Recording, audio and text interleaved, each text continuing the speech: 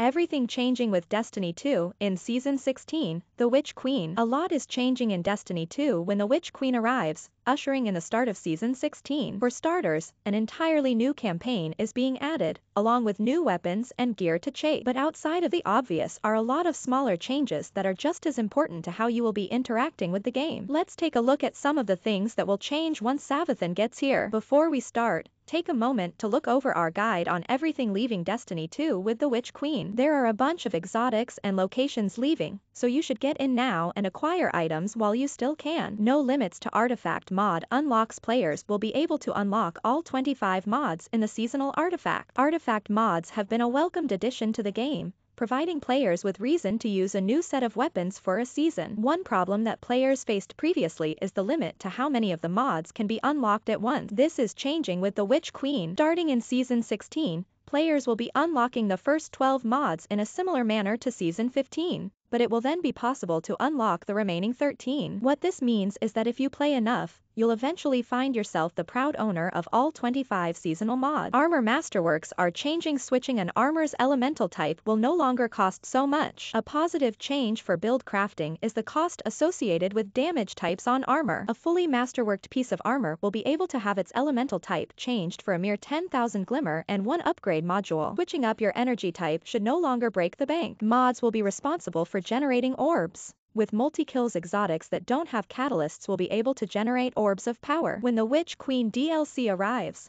players will find that generating Orbs of Power via weapon multi-kills will be a bit different. This mechanic will no longer be due to a weapon being masterworked. In Season 16, this method of generating orbs will be the result of armor mod. Bungie revealed that these armor mods will be unlocked for all players and will be based on damage type. What this means is that one mod will be able to apply orb generation to a bunch of weapons. For example, if you're kit out with solar weapons, you'll only need a solar mod. Interestingly, this actually ensures that exotic weapons are able to generate Orbs of Power, even if they do not have a catalyst. By the way, make sure you go and check out all exotic catalysts in Destiny 2 so you can get any you're missing. Champion mods revealed. Get a head start on your build by knowing what champion mods will be available. It's not often that we get a sneak peek at the types of weapons we need to use to neutralize champions in Destiny 2. Bungie was kind enough to give players a heads up that the anti-barrier mod will utilize scout rifles and bows. Overload rounds will be attached to auto rifles and SMGs,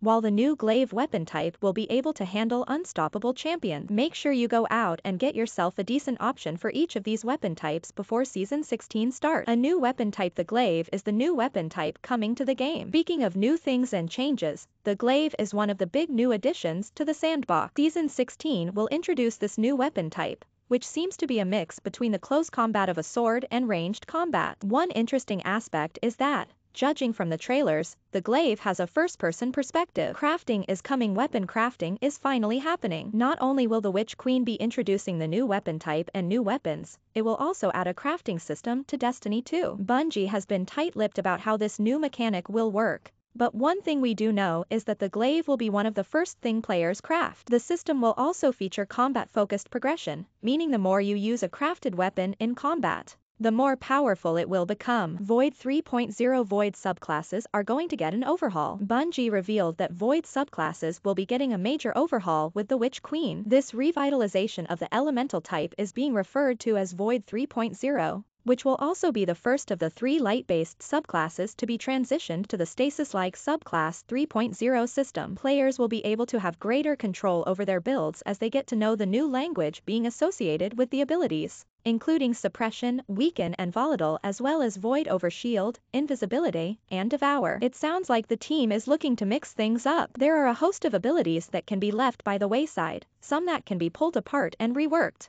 and no doubt some new addition. The TWAB that is linked above gives further insight into the void-based aspects players can unlock, and reveals one of the void abilities for each class. Given the build potential offered with stasis and its aspects and fragments, the prospect of tinkering with a void subclass in a similar fashion is exciting. Hive Guardians harness the light. One of the biggest combat changes in Destiny 2, the Witch Queen, will be the Hive's new ability. The horrific foes will now be able to harness the power of the light. How this has happened is currently anyone's guess, but the chittering and death-worshipping race now has its own form of ghosts which come with all sorts of guardian-like ability. Legendary difficulty. The campaign will have a legendary difficulty. The Witch Queen's campaign will also feature a legendary difficulty setting. This will increase the toughness of the enemies, allowing them to hit you harder, while also heavily restricting respawning. Bungie has billed this as an aspirational difficulty that sounds like it will yield difficulty-appropriate reward. It will also scale depending on your fireteam size, so even groups of 3 will be faced with a challenge. Another classic raid. One of the big raids from Destiny 1 will be added. Which one do you think? King's Fall or Wrath of the Machine? Though the Witch Queen DLC will be introducing its own new raid,